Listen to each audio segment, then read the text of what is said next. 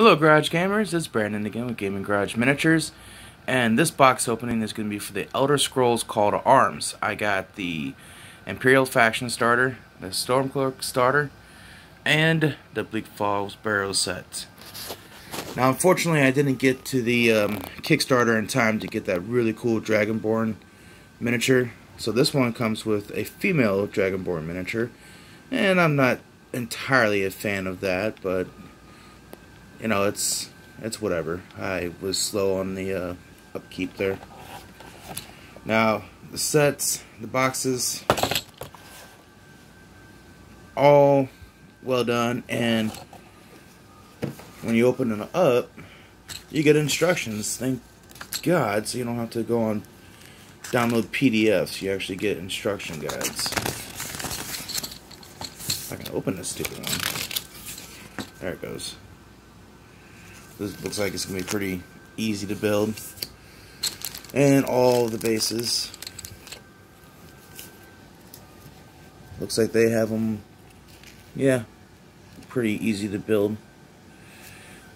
This is like GW quality hard plastic. They look pretty good. My camera needs to focus better. There it goes.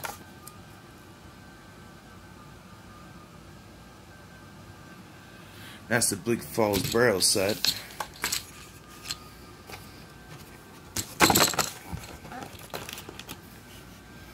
Then let's take a look at the Stormcloaks.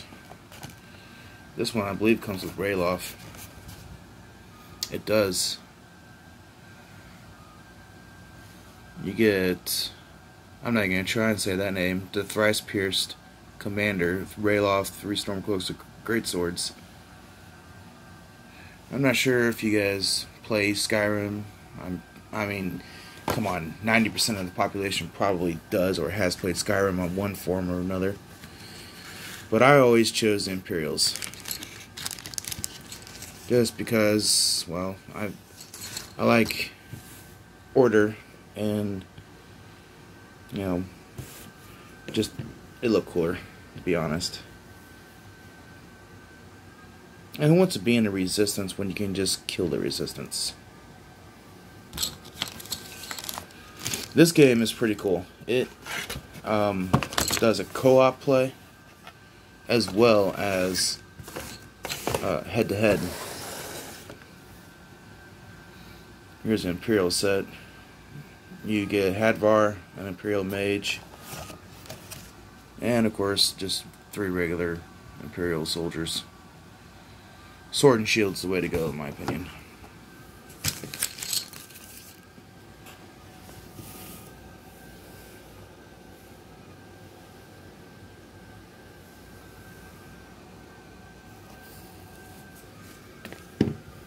These guys look pretty dang good. Oh wow. See the flames coming out of the hand and the hand there. It's going to be relatively easy to paint. Sometimes when you get models holding flames, they are not easy to paint, but that looks pretty good. Might just throw some red on there and then some ink and probably some orange and it'll come out good.